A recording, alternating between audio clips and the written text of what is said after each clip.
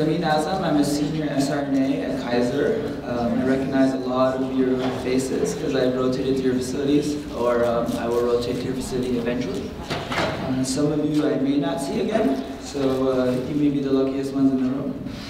So, first of all, I'll just say thank you on behalf of the students, just hearing you guys talk and seeing how much thought goes into producing an SRNA and transitioning us to CRNAs. I know you guys are very dedicated. We just show up and we have access to scrubs and charting and we start putting patients to sleep, and I know it's not magic. So thanks for everything you guys do in the background. So to pay you back, I'm going to give you a lecture on acid-base that I hope you will never ever forget. So I'm going to talk a little bit about the history of acid-base and our understanding of acid-base. Also, I'll talk a little bit about the pH scale and how that came to be.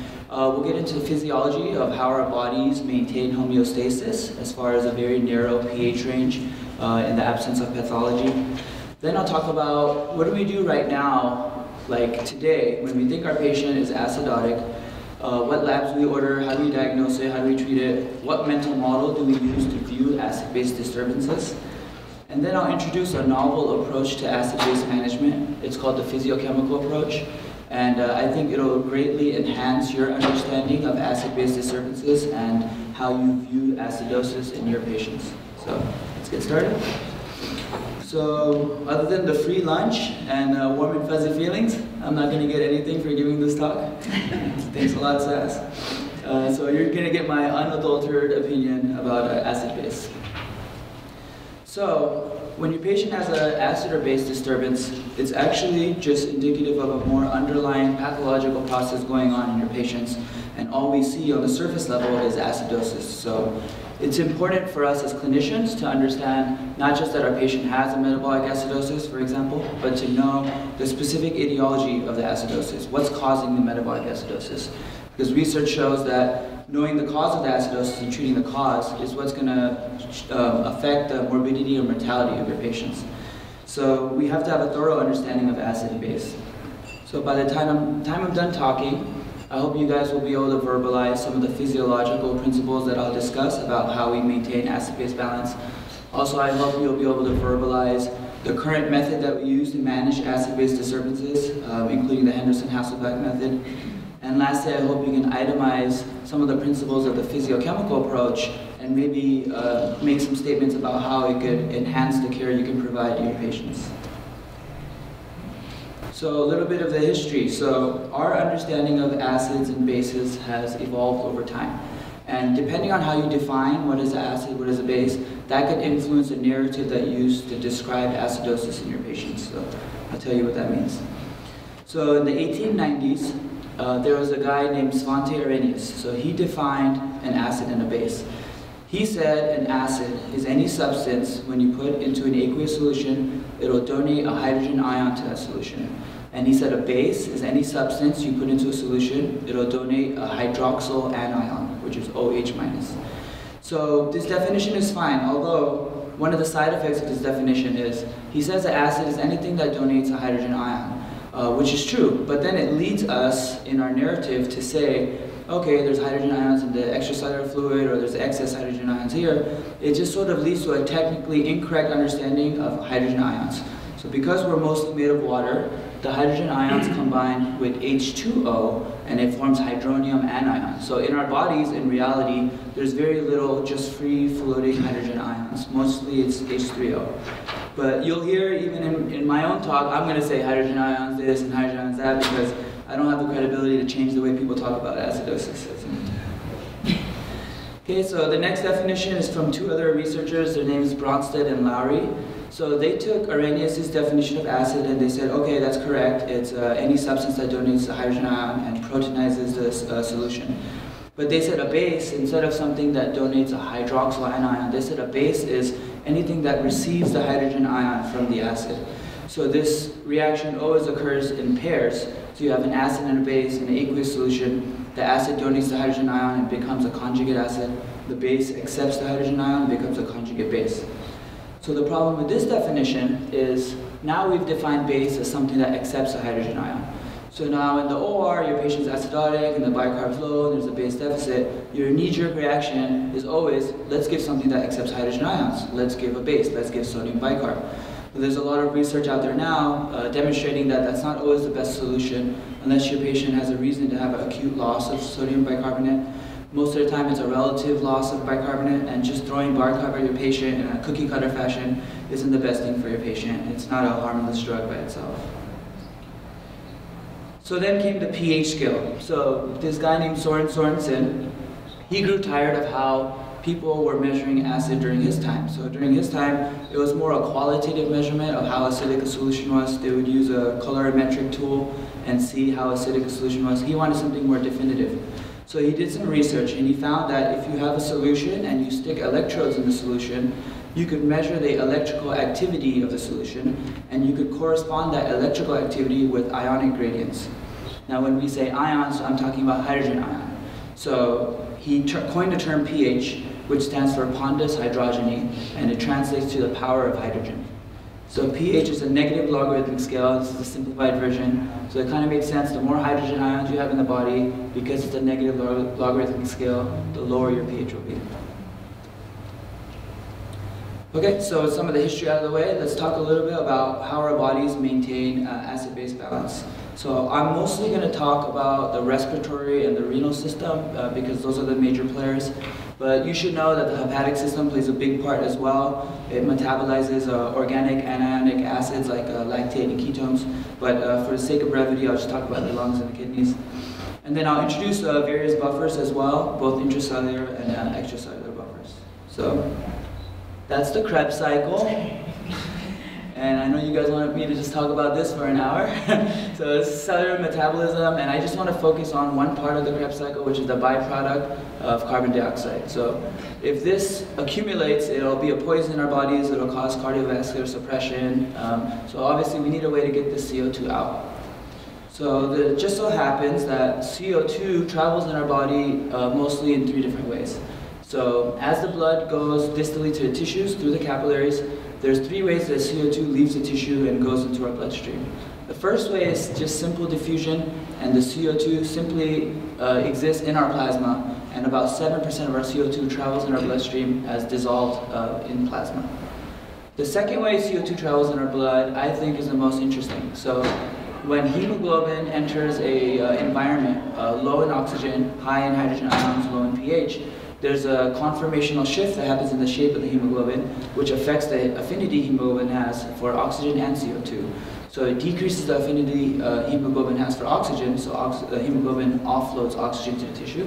It increases the affinity hemoglobin has for CO2, so it binds CO2 from the tissue. And this is known as the Bohr effect. So another way to think about the Bohr effect is imagine the oxyhemoglobin dissociation curve. Around a PaO2 of 60 and less, there's that precipitous drop in the saturation of hemoglobin. That's because at the tissue level, the PaO2 is low, so hemoglobin lets go of the oxygen very readily. So the third way CO2 travels through our bloodstream is represented by that equation on the purple cell. So that's the bicarbonate carbonic acid buffer system equation. So I'm going to talk a little bit more about that because it's going to come up over and over again in my talk. So carbon dioxide that comes from the tissue gets hydrolyzed and forms carbonic acid. Carbonic acid rapidly dissociates into bicarb and hydrogen ions. So this reaction would occur at a certain pace without any external influence.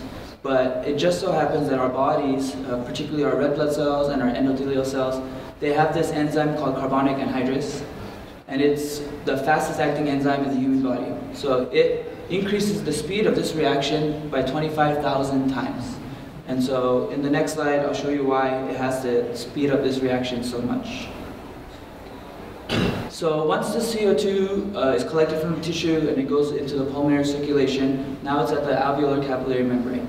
So there has to be a way for CO2 to get out. So the 7% of CO2 that's existing as dissolved in our plasma, it simply diffuses across into the alveoli and it's ventilated out into the atmosphere. The 23% of CO2 that's bound to hemoglobin dissociates from carbaminohemoglobin to just hemoglobin and CO2, and then the CO2 diffuses across and it's ventilated out. So this last way CO2 leaves, I think, is the most interesting. So Just how hemoglobin in the tissue level is the Bohr effect, there's another effect that happens at the lung level. So when hemoglobin is in an oxygen-rich environment, it changes the shape of the hemoglobin and it affects the affinity of hemoglobin. So hemoglobin begins to bind oxygen more readily and it lets go of CO2 more readily. That's known as the Haldane effect. So you can see O2 is diffusing across onto the hemoglobin, and as the oxygen binds to the deoxyhemoglobin, it forms oxyhemoglobin. And you can see that it also forms a hydrogen ion. So essentially oxygen acidifies hemoglobin to a little bit, it proteinizes it. That hydrogen ion goes up and it participates in that same equation that I told you about already, the bicarbonate carbonic acid equation. You can see the bicarb, which is how 70% of the CO2 travels in our bloodstream, diffuses into the cell. Because bicarb has a negative charge, something else negative has to leave the cell because of law of electroneutrality. So a chloride leaves the cell. That's known as the hamburger shift.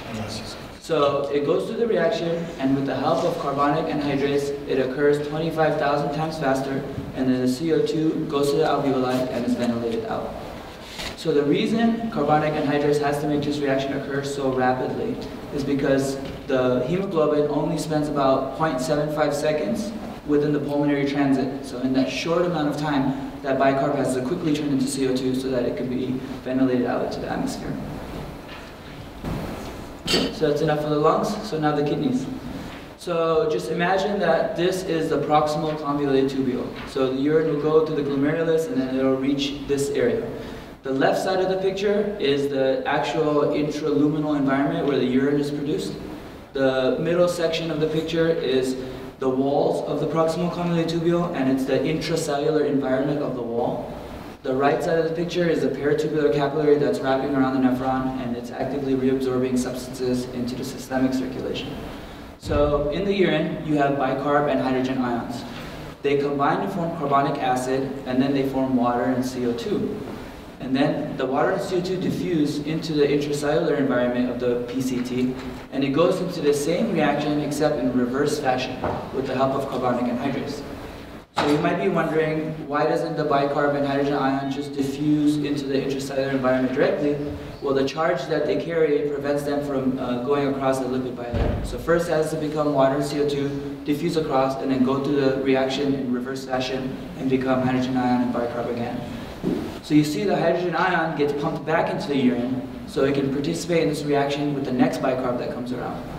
Look what happens to the bicarb. The bicarb gets reabsorbed into the peritubular capillary to go through systemic circulation where it can buffer the hydrogen ions that are in our systemic circulation. And this is how the kidneys help us buffer our acid base. So if the hydrogen ion, it's kind of a busy picture, but just kind of focus on the middle section. If the hydrogen ion is not participating with another bicarb to go through that reaction, it actually can get excreted out. But it doesn't get excreted as hydrogen ion. What usually happens is the hydrogen ion combines with the urinary buffer. So in this example is sodium hydrogen phosphate. So the hydrogen ion combines with sodium hydrogen phosphate and forms sodium dihydrogen phosphate. And then the sodium dihydrogen phosphate is sort of like a titratable acid that can get urinated out of the kidneys.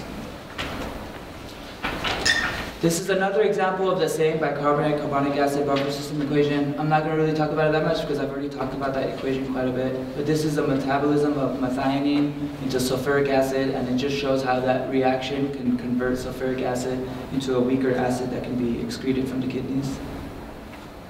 So hemoglobin is one of the most underrated buffer systems in the body. So the CO2 that's produced at the tissue level diffuses into the erythrocyte. So this is a red blood cell.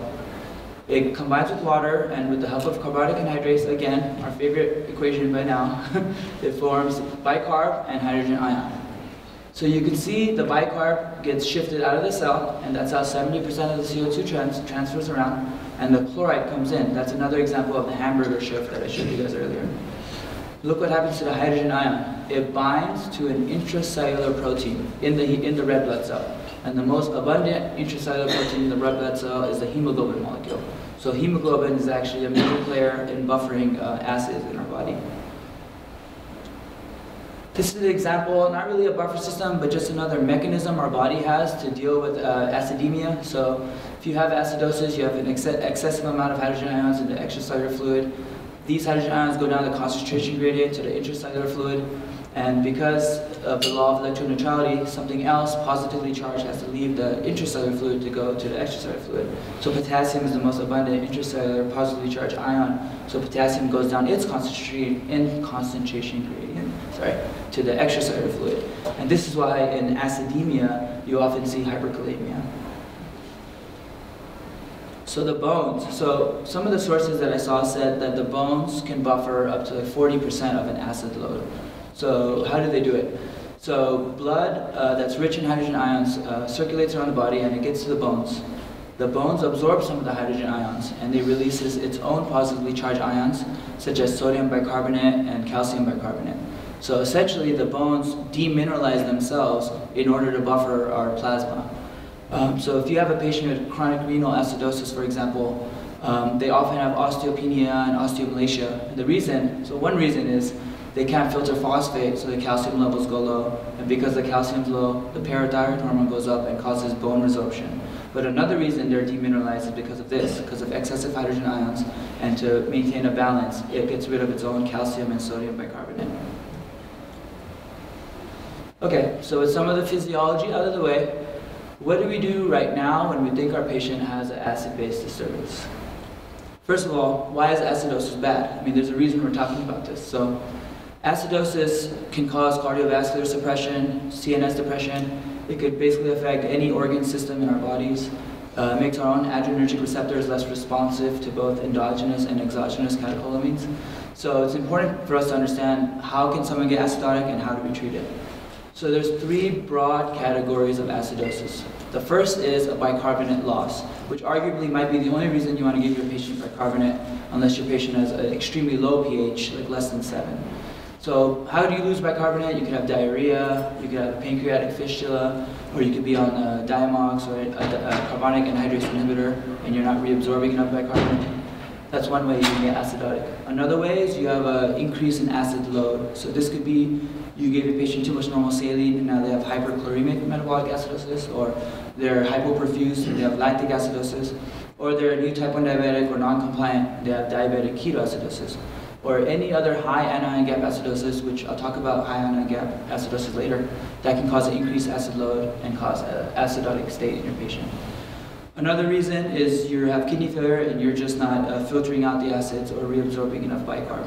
So when we think our patient's acidotic, we usually get an ABG. So when you send the blood to the blood gas analyzer, you get all of these values and sometimes even more. So how does the blood gas analyzer give you these values? So some of it measures directly, some of it gives it to you through algorithms and formulas.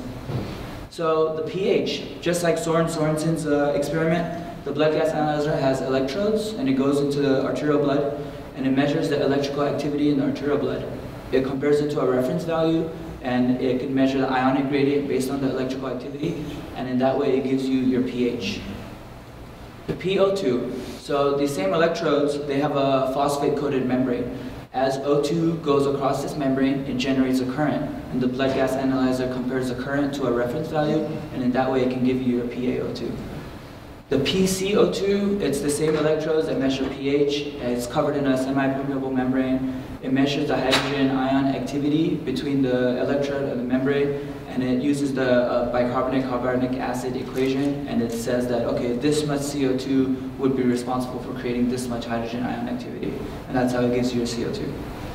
So the rest of these measurements, it can't measure directly, it gives it to you via calculations and formulas. So the bicarb, all the machine does is it uses a version of the Henderson-Hasselbalch equation, and because it's already measured pH and it's already measured PCO2, it plugs it into this equation and it calculates what the patient's bicarb is for you.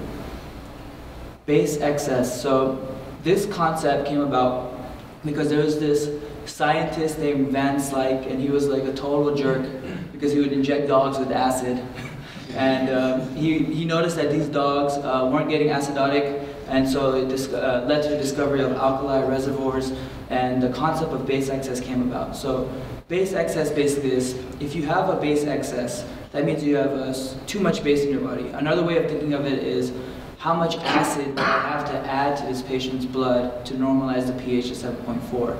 Or if your patient's acidotic and you have a base deficit, then the idea is how much base would I have to add to this patient's blood to neutralize a pH of 7.4.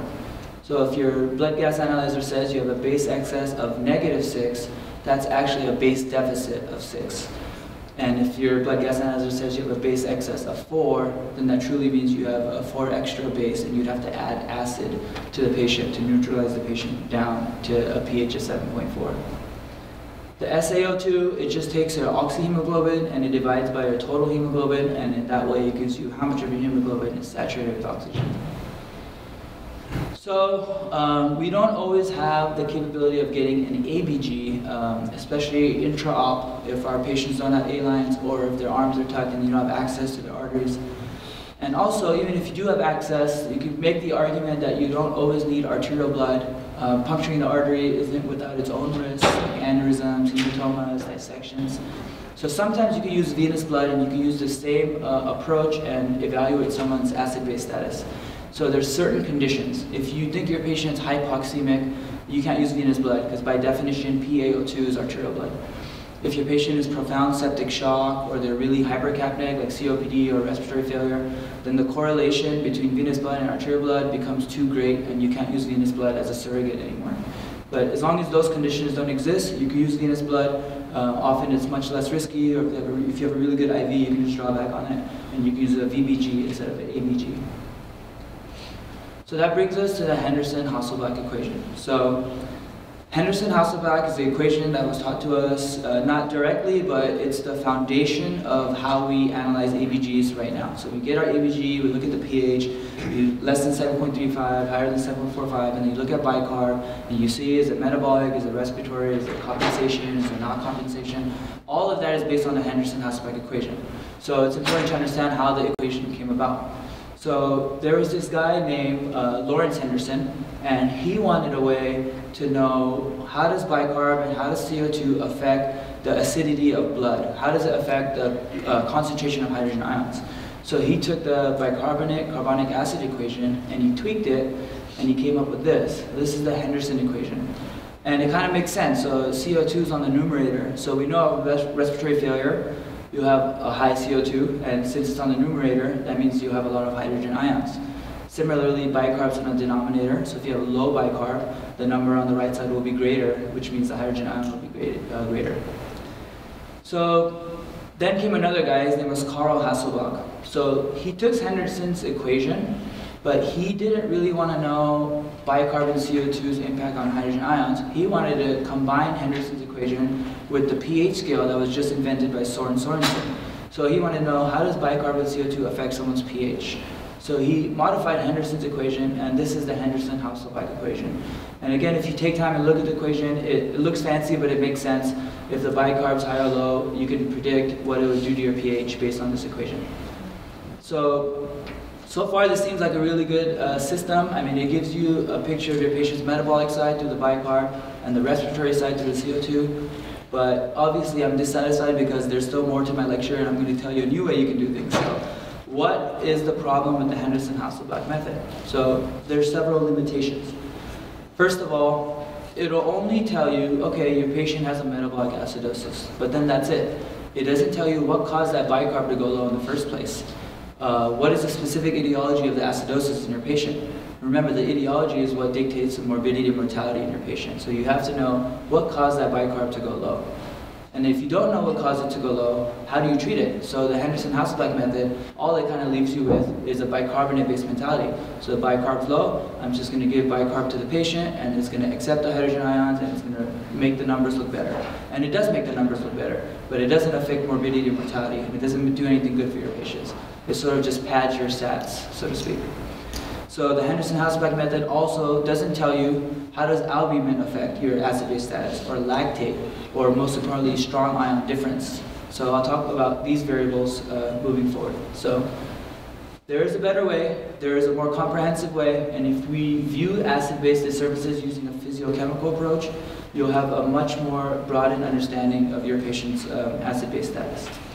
So a man named Peter Stewart was also dissatisfied with the Henderson-Hasselbalch method, and he wanted to reintroduce physiochemical principles into acid-base management and how do ionic changes in patients cause acid-base changes. So he introduced a physiochemical approach. He used 3 laws of physics, and I'm only going to talk about the law of electroneutrality because it's the most relevant to us. So that law states that your body is consisted of positively charged ions and negatively charged ions, and those ions have to equal each other at all times. And that's sort of the foundation of this approach. According to Peter Stewart, he says bicarb is not an independent variable that predicts your patient's acid-base status. Bicarb itself is dependent on other ionic phenomena occurring in your body that cause bicarb to go up or down. So he said the predictors of acid-base status are CO2, which we already know, total weak acid, which the most abundant total weak acid in our bodies is albumin, and strong ion difference. So let's talk about strong ion difference. So strong ion difference is you take the cations in your body and you subtract it from the anions in your body. So you take the strong cations and the strong anions and you subtract them, and that is your strong ion difference. So what exactly is a strong ion? So table salt is an example of a strong ion. A strong ion is anything that when you put it in water, you mix it up, it totally dissociates. So here it shows sodium is floating by itself, chloride is floating by itself, the water molecules are floating by themselves, and nothing is attached to each other. So sodium is the most abundant positively charged strong ion in our body. Chloride is the most abundant negatively charged ion in our body. So therefore they are the key determinants of acid-base status in terms of strong ion difference. So there's the formula for strong ion difference, very simple, sodium minus chloride. So a normal sodium level in our body is about 140, normal chloride is 102. So our normal strong ion difference is 38. So this is a gamble gram, and there weren't any good ones on Google, so I had to make one myself. And this is, I think, the best one you could find because it's the most updated as far as ion gap goes. So if you can understand this slide, you probably understand like 99% of my talk. So strong ion difference, we said, is sodium minus chloride. So you can see on the left side are all the positively charged ions in our body. And you can see how small of a section hydrogen ions, calcium, potassium, and magnesium take. But sodium, because we have about 140 of it, it takes up the most. On the right side is all the negatively charged ions in our body. Chloride makes up the most, around 102 milliequivalents per liter. Then we have bicarb, we have albumin, we have lactate, and we have strong ion gap. So that section represents a strong ion difference. Those are some normal levels for strong ions. So a normal strong ion difference is 38. So it just so happens that as your patient trends to a strong ion difference less than 38, your patient's trending towards acidosis. If your patient's strong ion difference trends towards above 38, they're trending towards alkalosis. And so why is that? So imagine this is your patient, this is their chem panel, and imagine you give them 3 or 4 liters of normal saline. So with each bag of normal saline, their chloride level is slowly creeping up. So because of the law of electroneutrality, the positives and negatives have to equal each other. So if something negative increases in quantity, something else negative has to decrease in quantity to keep the left and the right side balanced. So what do you think decreases in quantity on the right side? Anyone? Bicarb. Very good. So if you understand that, then you finally understand the concept behind hyperchloremic metabolic acidosis. Chloride levels go up, bicarb levels shrink down, so there's less bicarb to buffer the hydrogen ions, and you get a metabolic acidosis. So I can demonstrate that here. So let's say instead of 102, your chloride's 110. So now your strong ion difference is 30. Anything less than 38 trends towards acidosis. So pay attention to the chloride, it's going to increase. So it increased, and the bicarb level squeezed down, and that causes acidosis. So what's really happening, your kidneys are detecting the increase in negative charge from the chloride, and so instead of reabsorbing bicarb into the peritubular capillary, it's dumping the bicarb. So anything else on that right side, if it increases in quantity, it will decrease your bicarbonate concentration. So lactate. So if lactate increases in quantity, the bicarbonate will squeeze down, and it causes a lactic acidosis. Strong ion gap is the top one.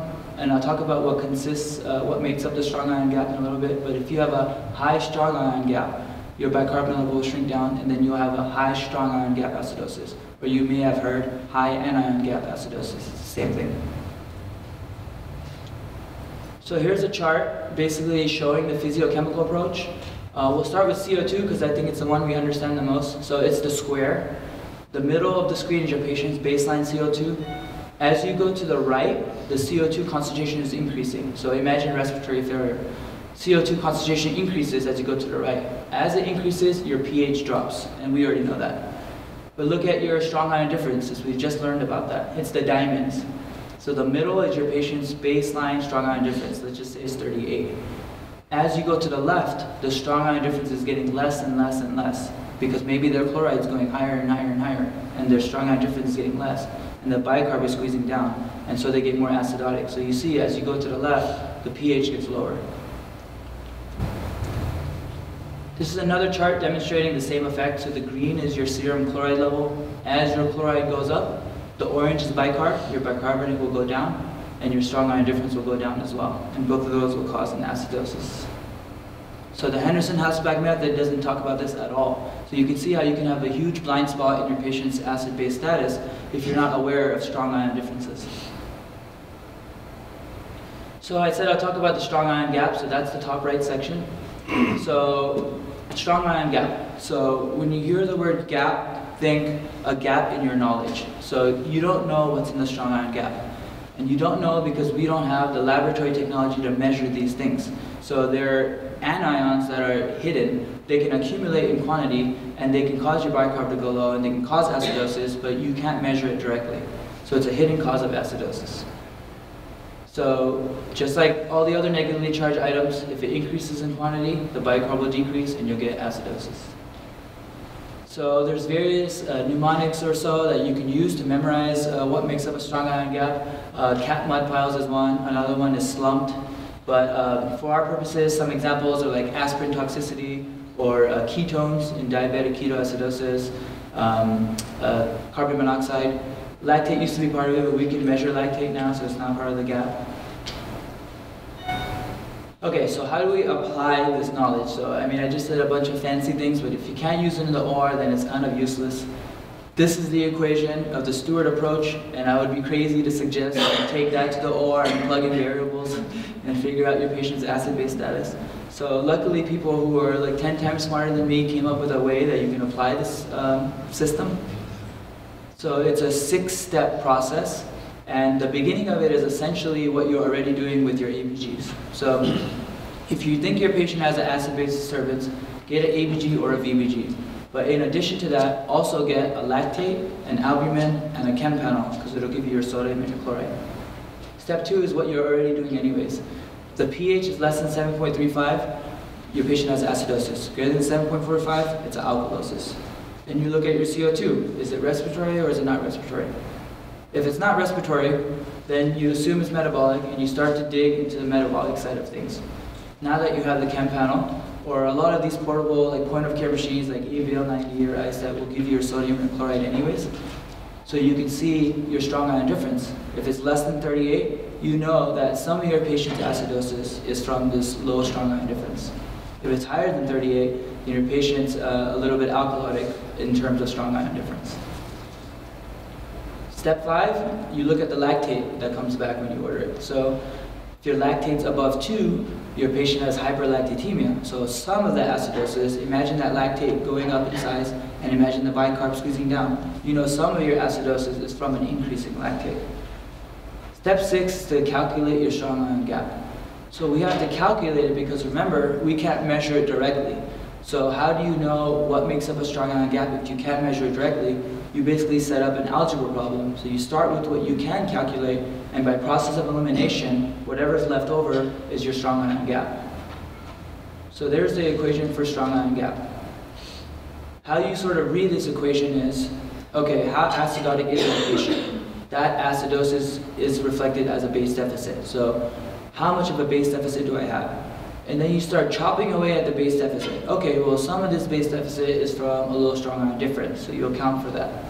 Some of this base deficit is from albumin. Some of this base deficit is from lactate. And then whatever you have left over has to be acidosis from strong ion gap. So really quickly for albumin, I'll just tell you, The thing about albumin is albumin has acidic properties because it's negatively charged. So most of the time people don't have high albumin levels that cause acidosis. Most of the time our patient population, they'll have low albumin levels. So the thing about albumin is, however acidotic your patient is right now, if they're hypoalbuminic, the moment you correct their albumin to normal levels, just expect them to get a little bit more acidotic because you're literally adding a little bit more acid into their body. So there's the Gamblegram again. So what we're doing is we're taking the sodium, we're accounting for the chloride, we're accounting for the base deficit, we're accounting for albumin, we're accounting for lactate. Then by definition, whatever we have left over is that strong ion gap. So it could be aspirin toxicity, it could be ketones, it could be things that we can't measure. Any strong ion gap greater than 2, so if you do this whole equation and if you have any number greater than 2, you know that some of your patient's acidosis has a strong ion gap component. So let's just go through an example together so we can really solidify it. So let's say you have a 65-year-old that comes to you from the ER, he has cirrhosis, and they want to do an X-lab. And the ER thought the patient was extremely hypovolemic, so they resuscitated him for whatever reason. They didn't use LR, they just used NS, and the patient got maybe 3 or 4 liters of normal saline. So what do? When we think our patient is acidotic, we get an ABG. So this is the patient's ABG. So if you were to analyze this the way you analyze it right now, you would say, okay, this patient has a metabolic acidosis with very poor respiratory compensation, base deficit of 11.5. And if you stick with the Henderson-Hasselbeck method alone, that's all you can say about this patient's acid-base status. You don't really know what else is causing that bicarb to go low in the first place. But since you've attended this talk, you ordered more labs, and you ordered your sodium and chloride and albumin and lactate. Okay, so we'll put all that information up there. And there's our strong ion gap equation again. So now we're going to just start plugging in variables, and we're going to chop away at that base deficit and justify that base deficit. Some of it's justified by a low strong ion difference. Some of it's justified by albumin levels. Some of it's justified by lactate.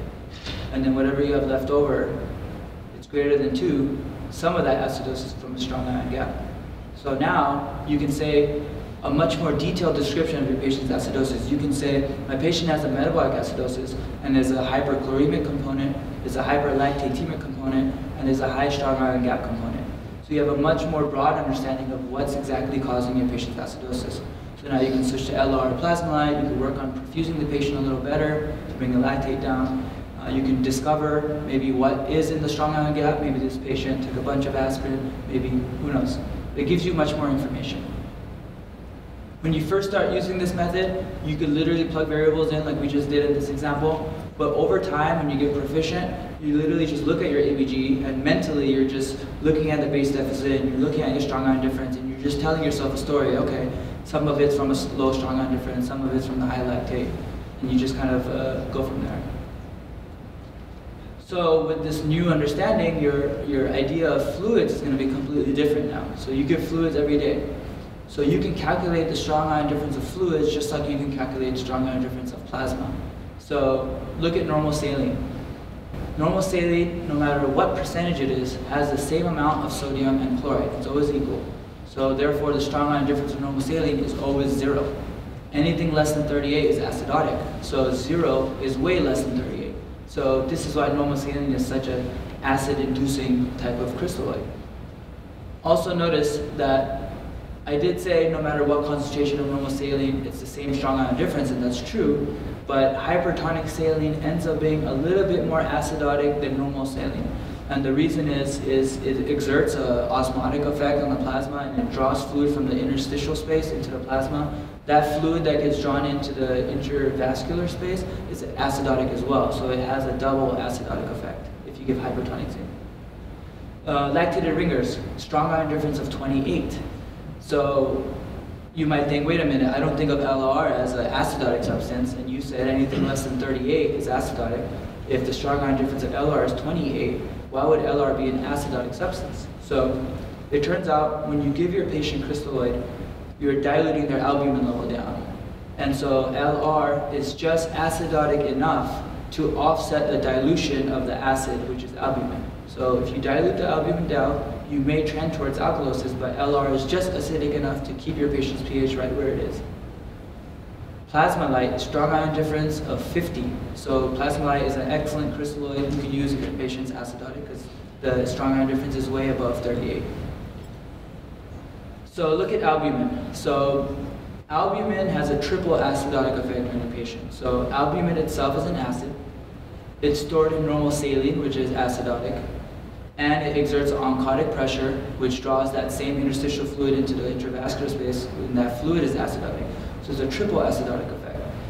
So now I'm not saying don't ever use albumin in your patients. If they need albumin, they need it, because it could be that they're hyperperfused and the albumin will help perfuse the tissues. But just know that if you're trending your patient's acid-base status, just know that albumin will have that kind of a small effect on your patient's acidosis.